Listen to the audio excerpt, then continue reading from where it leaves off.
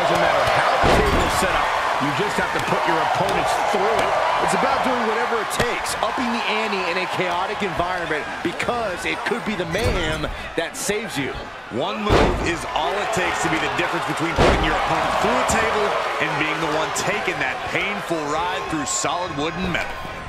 Lands a body shot. These tables matches really have the potential to get out of hand fast. Wouldn't you?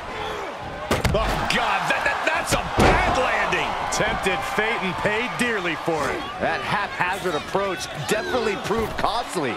Brought back into the ring from the floor now. He's looking for an implement of destruction under the ring.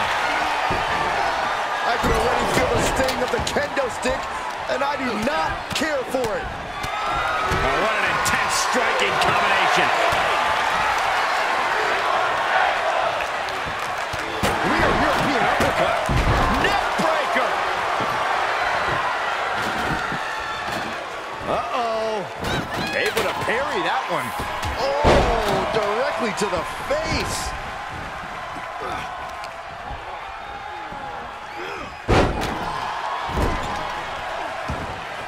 In full control here. Face first. Oh, the leg sweep and oh, an overhand punch. He's in deep, deep trouble here. Well, maybe not. Able to slip out of things in a couple of them. Hands right to the mouth. Clothesline.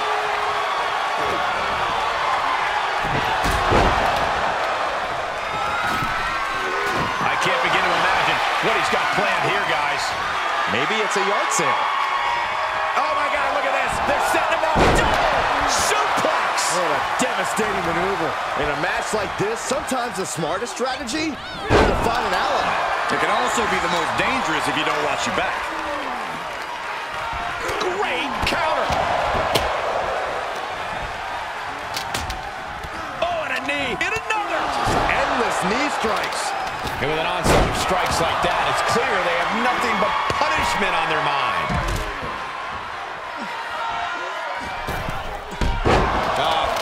Off the rope. Oof. What a forearm. Beautiful shot block. And after that shot to the knee, what could be next? Powerless position to be in right now. Ooh, right to the throat. Hooked him up.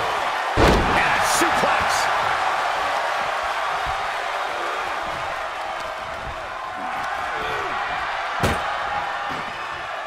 Looks like setting up for a suplex. And to finish things off. And the official calls it. Clearly, they cannot fight any longer. Here is your winner,